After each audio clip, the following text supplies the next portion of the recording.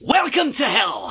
What am I doing here? I've not been that bad. Well, you see, you're a rare 50-50, so you get to choose between heaven and hell. Oh, okay. You'll get a tour of both, and then you get to make your choice. So let me show you around. That there will be your ship. You're serious? I get my own ship? Everyone in hell gets their own ship. So come on, let me show you more. This here will be your house in hell. I'd live here. This is a palace. It comes with a Porsche and the woman of your dreams. Now we have one more thing to show you. This here will be your free bar. This is amazing. My own free bar. See, we don't deserve our bad reputation, but the rules say you must say heaven, so off you go. Choir singing, harp playing lessons, talking to God, and sitting on clouds. Yeah, that all sounds lovely. So, where would you like to spend eternity? I know this sounds weird, but I think I'd actually be happier in hell. No problem at all. Totally understandable. We'll send you there right away. Welcome to your eternal damnation. Hey, wait a minute. What is all this? Where's my mansion and the ship and the free bar? Ah, you see, yesterday we were campaigning, but today you voted. Who do you like more, me or your dad? I like you both equally. Okay.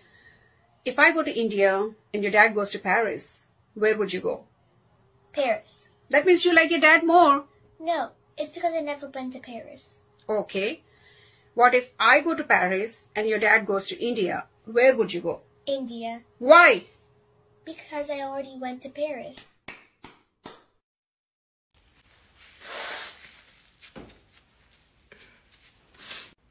Sir, it would cost about $45,000 if we send her home back to the States, or $500 if we bury her here in Jerusalem. Ship her home. But sir, why don't you bury her here in the Holy Land, and you can save money? A long time ago, a man was buried here, and 3 days later, he rose from the dead. I can't take that chance.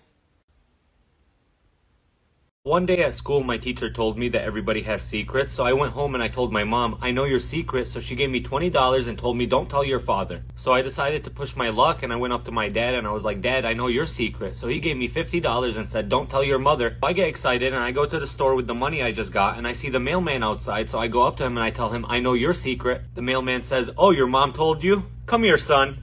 You guys paying separate or together? Together. I'm gonna pay for it. I know that's right. And it's giving gentleman, because as a man, why aren't you paying for the whole thing? Give my car back. Give my car back.